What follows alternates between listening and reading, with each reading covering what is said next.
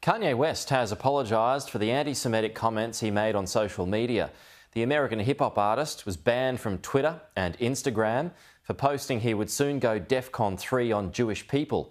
Speaking on Piers Morgan Uncensored, Kanye West defended his comments before moving to apologise.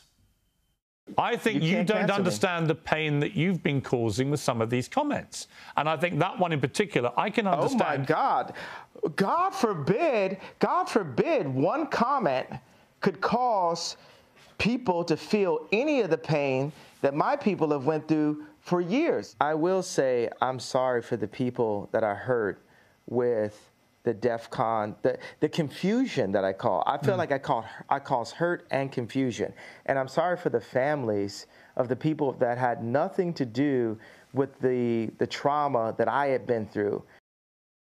That interview will premiere tonight on Piers Morgan Uncensored, 10:30 p.m. Australian Eastern Daylight Saving Time.